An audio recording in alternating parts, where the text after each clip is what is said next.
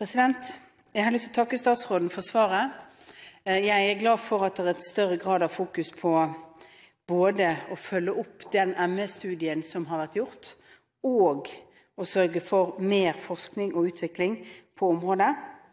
Men jeg har lyst til å kanskje understreke en ting. Utfordringen med generelle ordninger, hvor man kan søke om å gå gjennom behandlingsmetoder og forske på de, den avhengig av, den vil ofte være en konflikt om hvilke forskere vil interessere seg for, og hvem kommer med de beste prosjektene. Utfordringen til ME at det en av de mest lavstatussykdommene vi har for øyeblikket, og det må vi bare ta inn over oss, at der vil også færre, med så mye kontroverser som det har vært, vil være færre av forskerne som vil gå inn og be om å gå inn på dette området. Og når det et område som lavstatus, så av og til det viktigste vi kan gjøre, det å øremerke det, for å si at vi politisk mener at dette skal ha høyere status enn det har i dag.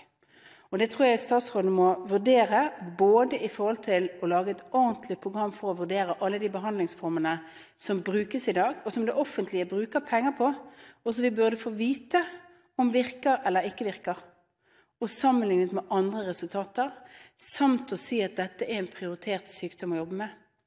Hvis ikke, så hele historien i 25 til snart 30 årene vi har bak oss med ME i Norge og i andre land, historien om hvordan dette en nedprioritert sykdom, en lavt prioritert, lavstatussykdom, og som det oppfattes med så mye konflikt rundt, at veldig mange av de flinkeste ikke søker seg mot dette.